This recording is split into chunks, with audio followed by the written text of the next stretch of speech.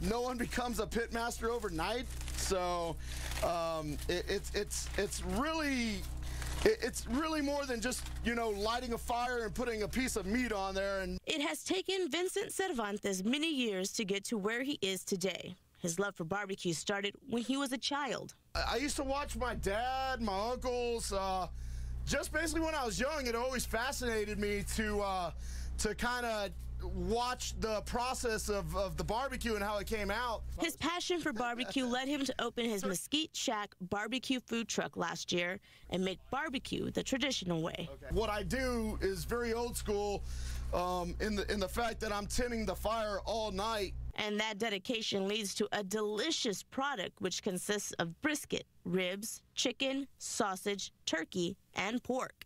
And this is why people are standing in line. Look at this brisket.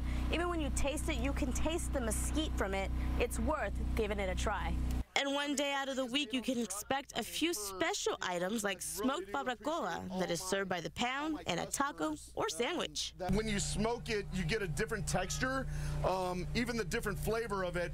The fat seems to render a lot more throughout the barbacoa, and so basically when you bite it in that taco, it just melts in your mouth. Open only Thursday through Sunday. You have to follow Mesquite Shack Barbecue on social media to find out where they are parked.